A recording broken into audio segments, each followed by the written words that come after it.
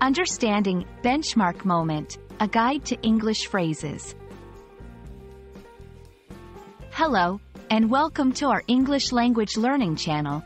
Today, we're going to explore an interesting phrase, benchmark moment.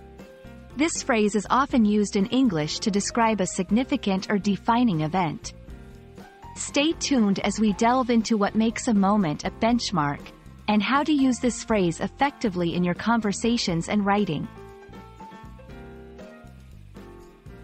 The phrase, benchmark moment, combines two words, benchmark and moment. A benchmark is a standard or point of reference against which things can be compared or assessed. A moment refers to a very brief period of time, or an exact point in time. So, a benchmark moment is a point in time that serves as a significant reference or turning point. It's often a moment of achievement, change, or decision that sets a new standard or direction.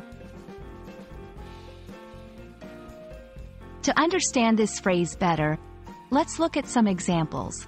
1. Personal achievement. Graduating from university can be a benchmark moment in someone's life, marking the transition from student to graduate. 2. Historical events. The moon landing in 1969 was a benchmark moment in space exploration. 3. In business, launching a groundbreaking product can be a benchmark moment for a company, setting new standards in the industry.